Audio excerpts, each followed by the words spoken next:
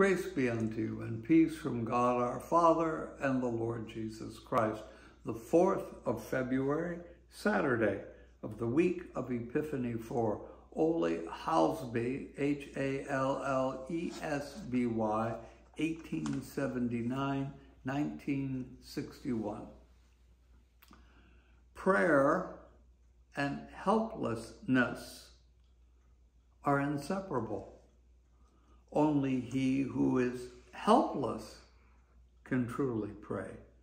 Listen to this, you who are often so helpless that you do not know what to do. At times you do not even know how to pray. Your mind seems full of sin and impurity. Your mind is preoccupied with what the Bible calls the world.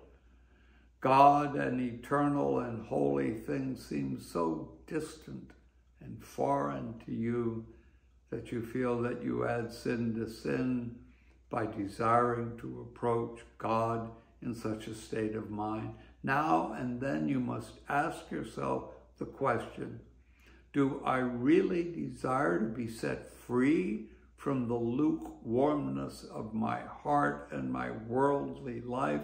Is not my Christian life always lukewarm and half-hearted? For the simple reason that deep down in my heart, I desire it that way.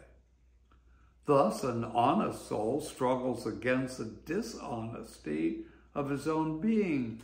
He feels himself so helplessly lost that his prayers freeze to his very lips. Listen, my friend, your helplessness is your best prayer. It calls from your heart to the heart of God with greater effect than all your uttered pleas. He hears it from the very moment that you are seized with helplessness, and he becomes actively engaged at once in hearing and answering the prayer of your helplessness.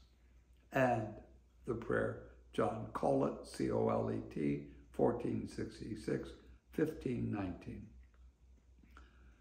O most merciful Father, who dost put away the sins of those who truly repent, we come before thy throne in the name of Jesus Christ, that for his sake alone thou wilt have compassion upon us, and let not our sins be a cloud between thee and us.